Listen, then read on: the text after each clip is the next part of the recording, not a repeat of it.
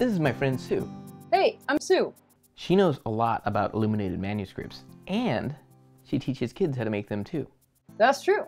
So, we're going to work together using Sway to get the word out. The first step to collaborating inside Sway is to click on the Add Author button. Then I email this link to Sue. Once Sue clicks on this link, we set up a time to have an initial Skype chat. I can see that we're both working on the same Sway here. Well, so the name I chose for it was Illumination, with an exclamation point, obviously. What are the different sections that you want to add to this workshop?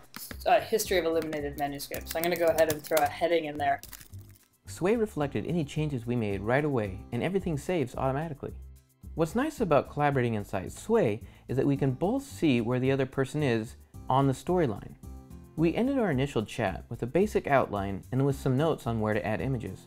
Then we split up some tasks. I was going to search for some great images on illuminated manuscripts. Sue was going to work on adding a bit more description to the sections. She's also going to take a few images and videos of her making one of these manuscripts. In this phase, we worked independently on the same Sway at different times. Sue copied a link of her YouTube video and pasted it into Sway. From there, she dragged it onto the storyline. I inserted some of Sue's images of her making a manuscript. And then we're getting pretty close to done. We set up a time to have a final Skype chat that would help us review the overall look and feel. Let's take a look at that video from YouTube under how to do it. Right now we have like a good shot of your hand working away. Is there anything we could add to it or anything you'd change? I mean, I think it would be pretty cool just to add a caption to that bad boy. Something like, you know, check out this video.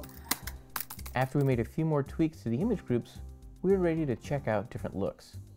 Well, I think we're getting pretty close. I'm gonna hit the remix button. All right, there we go. That one looks pretty good. That one looks pretty darn good. I really like how these initials look in this little slideshow you made here. All right, let's call it done. All right, cool, thank you. And in a couple short interactions, Sue and I were able to go from a rough sketch to a finished concept that was ready to share.